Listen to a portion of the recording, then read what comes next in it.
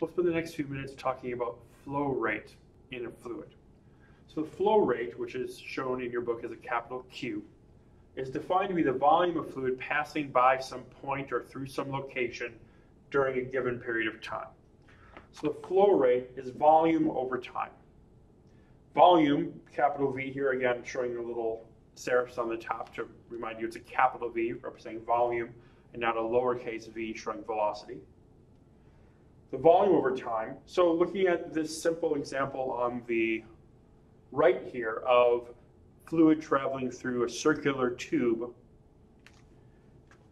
So we look at some little bit of that fluid. So this entire thing is covered in fluid. But we're going to look at the fluid between these 2 points, D, having area A. So this cylinder of fluid, this volume of fluid, is moving to the right at velocity V.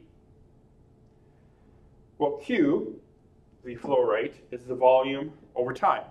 Well, for a cylinder, volume is the area of one end of the cylinder times the length of the cylinder, in this case D.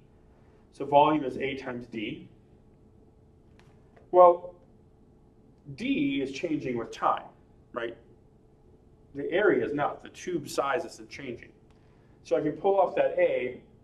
D over time, how fast the fluid is moving with respect to time, is the average velocity. So the flow rate can be defined as volume over time, or the area, the cross-sectional area of a fluid times its average velocity. And again, see how V's are in 2 places in this equation. This V with the serifs on represents volume. This V sans the serifs, right? Without the little things on top, that lowercase v is velocity. Well, what does this flow rate equation give us? Well, when you're pushing water through a tube, as in this example here, the flow rate has to remain constant. The amount of volume that's passing through some time for a given flow rate remains constant throughout the entire tube. It can't increase as you move down through the tube because that would create a vacuum as the water on one end of the tube moves faster than the water coming into that point. That doesn't make sense. Or if the water leaving a point is slower than the water coming to a point, as long as the tube remains the same, that means water will build up in the middle. That doesn't make sense either. So the volume flow rate has to remain the same for a given closed system.